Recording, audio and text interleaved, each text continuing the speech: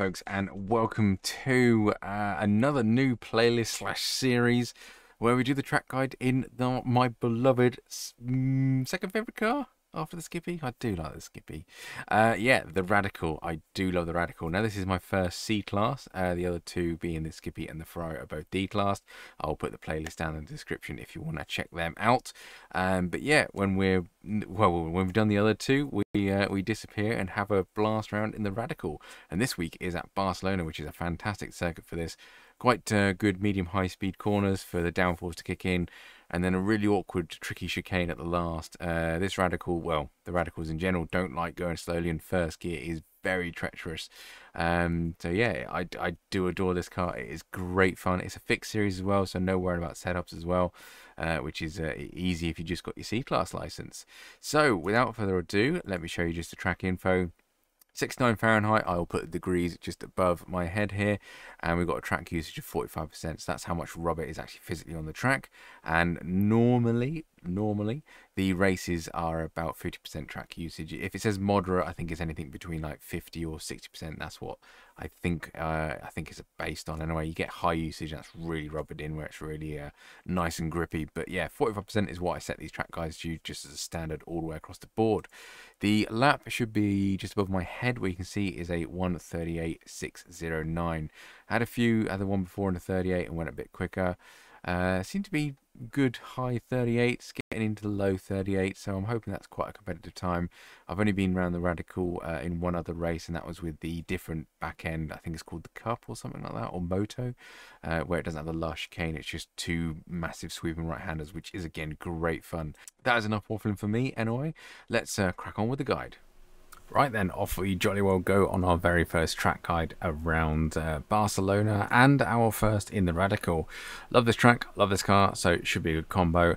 Nice long straight, which is going to be fantastic for slipstreaming, and we are hunting for the braking point. Be very careful on cold tyres, heavy braking zone downhill, but we're just before the 100 board, and we're braking using a little bit of the entry curb, turning the car in third gear, and miss that sausage curb. It is huge, causes damage, not nice.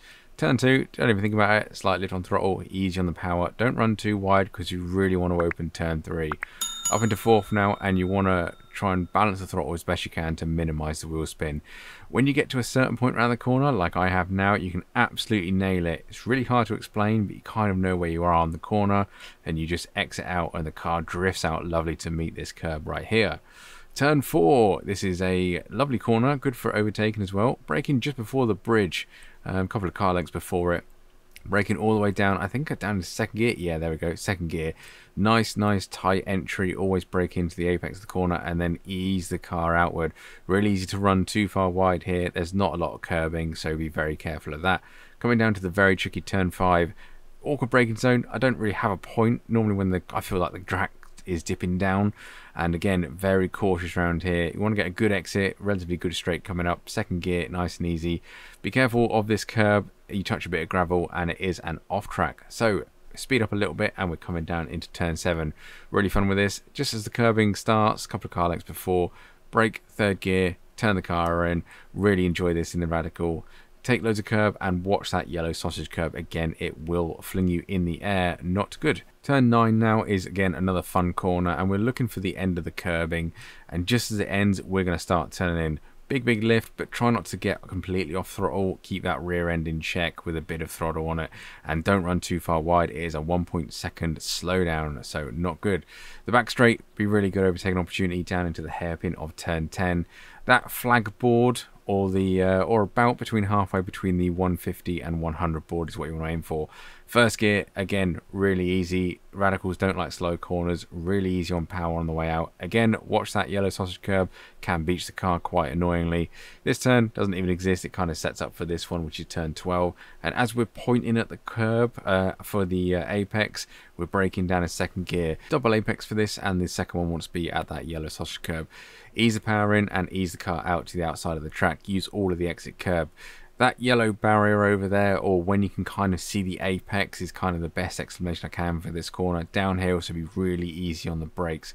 Coming around down to the final section, and nice big gantry there that signifies our braking zone for this. I'm in third gear. I only go down to second. I have been going down into first, but find it was just too tricky to get the power on. Nice and easy through here, miss the big curves and get a nice, clean, smooth exit. Watch the yellow sausage curve again, but use all the curve that you can. Full throttle it around the last corner of turn 16 and absolutely nail this. Be careful going too far wide, it is another off track, so keep your tire on the black stuff, you should be all golden. Sprint to the line now, and that is our lap done and dusted, and we cross the line with a 1:38.609. As I say, really enjoy the Radical, really enjoy this track. I think they're a good pairing. Bit nervous about this long straight, a lot of slipstream, but we've just had Spa this week, and that was great fun. Had a really good race there. So otherwise, guys, thank you very much for watching. As I mentioned in the intro, Discord, OLAP, BLAP. I don't have telemetry for this, unfortunately. I've annoyingly forgotten it. But as always, the Chase Cam and Cockpit Cam are to follow. Thank you very much for watching. I'll catch you on the next one.